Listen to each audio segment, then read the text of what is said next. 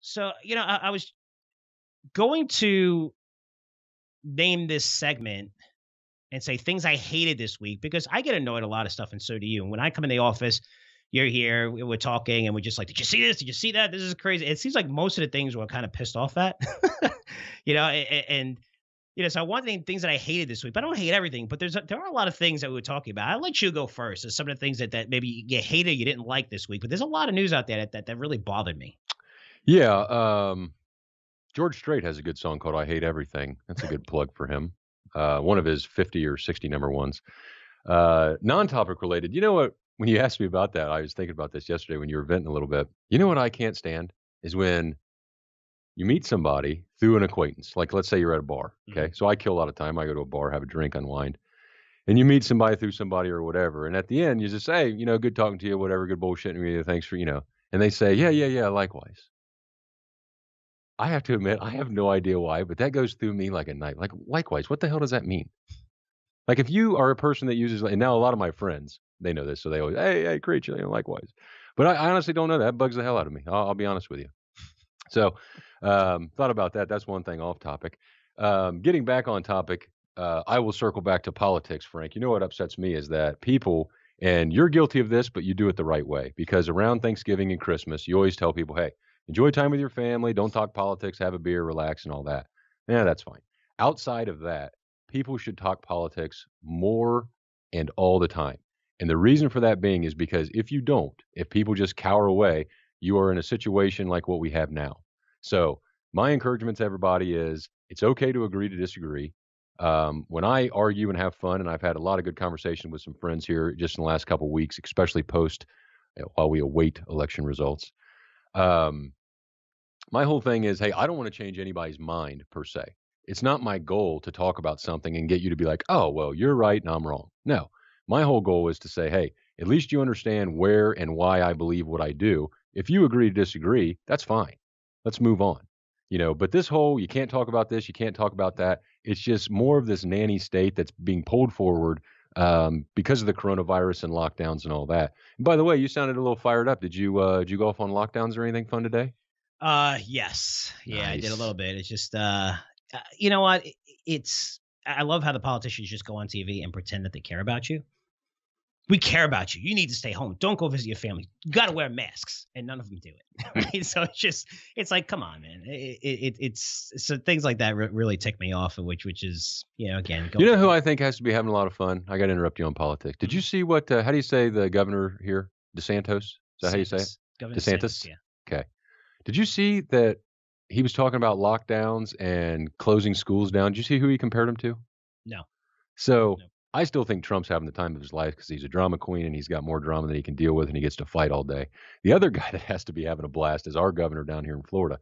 He says, quote, people who advocate closing schools for virus mitigation are effective today as flat earthers.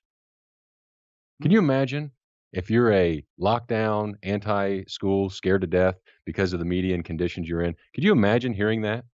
You talk about boiling points. Anyway, that cracked me up. I thought that was hilarious.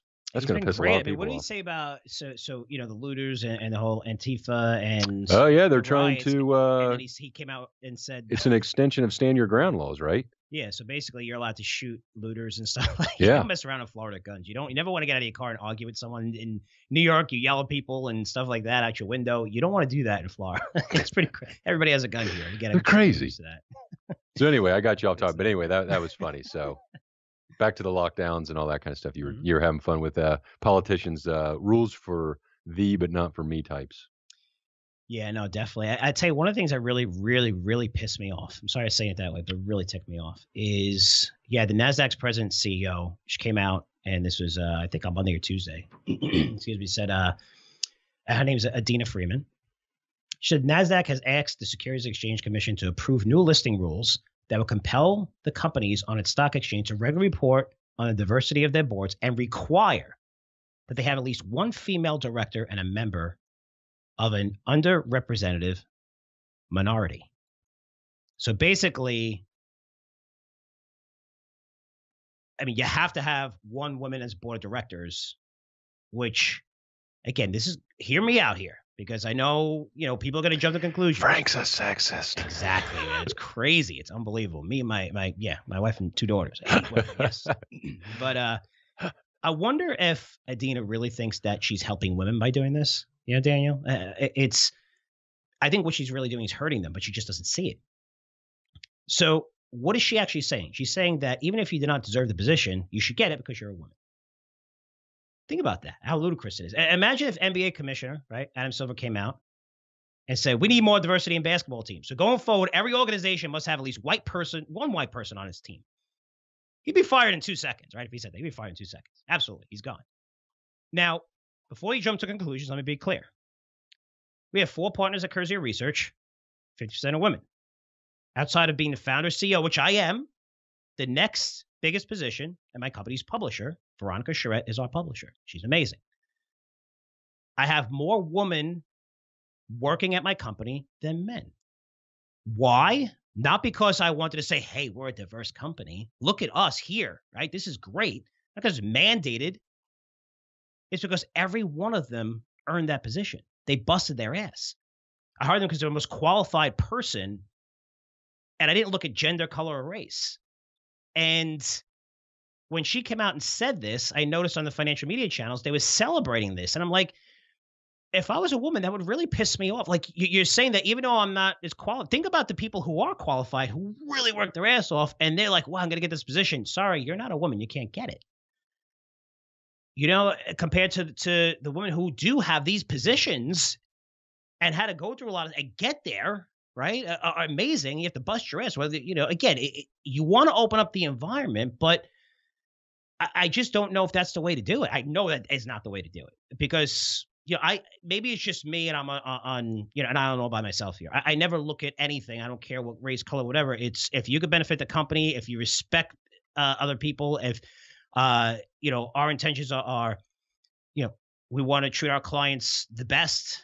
That's what's going to get you hired. I never said, well, no, let's not. It's a woman or someone who's black or someone who's whatever. And for her to come out and say that to me, that bothered me. And I looked at some presentations, and you're going to notice this going forward because I just did show you guys about Barrick when I was covering gold in the intro, and also Newmont. Both of them in the 3rd page of their latest presentation, their quarterly presentation, talked about diversity and how they have women working there. And it's just, for me, it's kind of amazing. I don't like that. I think it puts women down. And I have to tell you, just hiring women, it's incredible. I love the chip on the shoulder. They work incredibly hard. It's just, I don't know. To me, this really pissed me off. I know it's going to sound bad to some people, but as a person who has 2 daughters, a person who has more women working for my company than ever, the second biggest position, we have 2 other directors who are women. They're just the best for the position. That's how I always looked at it. I don't know. Am I out of line here? Yeah, absolutely. Headline is Frank hates women. Moving on. Oh, that would be all the if this goes out. All those details you just informed us about, how many people and percentages and all that. That's irrelevant. Mm-hmm. Yeah, it's listen. It's scary because the movement to bring everybody together in a negative sense on equal grounds and equal opportunity and equal outcomes and equal everything else is terrible. And it's just going to make people more and more miserable. And yeah, the people that supposedly sit on top of the mountain and claim that they're for diversity and all that are the exact opposites, and their actions prove that. I think it's ridiculous. And it's hilarious. It shows you how stupid it is in the world because, and not that you did it on purpose, you're doing it from an analyst perspective, saying, hey, here's some stats to back that up. But it's sad that you have to defend yourself. You'd have to say, well, I've worked for women. I work with, because that's the way people are going to listen and come across as, oh, well, Frank, they're just trying to help, women and the workforce and all that. You get the glass ceiling and all that. And of course, there's bad situations that happen, but mandating it across the board like that, no, it's ridiculous. Of course it is. We need to get back to individualism and results versus this whole paint with a broad brush thing. And you must jump through this hoop to get there.